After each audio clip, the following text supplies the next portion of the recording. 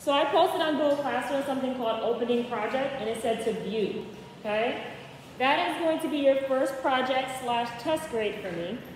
Well, it won't be your first, it's the first one I'm giving you, but it's not due until right before the marking period ends. So I think the marking period ends November 6th.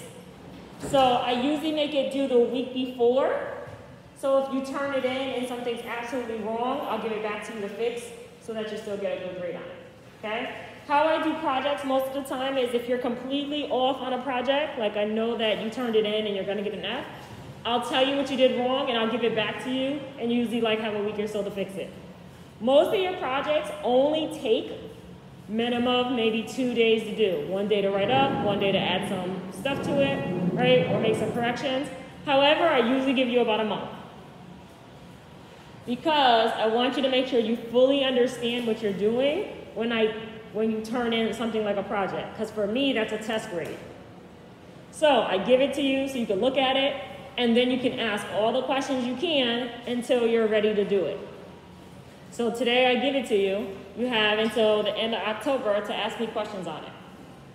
We are gonna go over a sample problem that looks just like your project so that you can digest it, get all your confusion out, and then as you move along, if you still don't understand when it gets closer to the due date, there's plenty of time to ask questions, okay?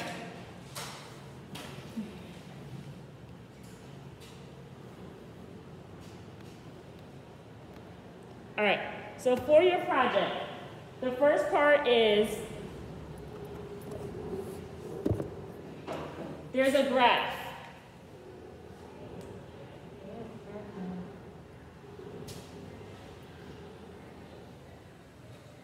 Okay, and move this closer to me.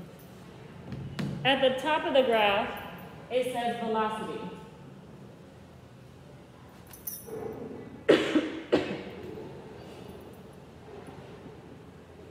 Right? So this is velocity of a hurricane.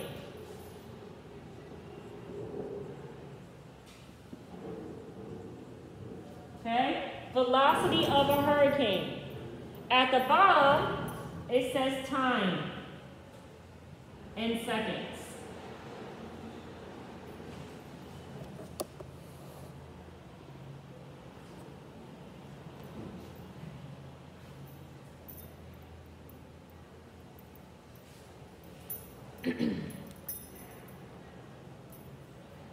On the side, it says displacement. Meters south. Does anybody know what displacement means? Think about a hurricane and think about what the word displacement might mean.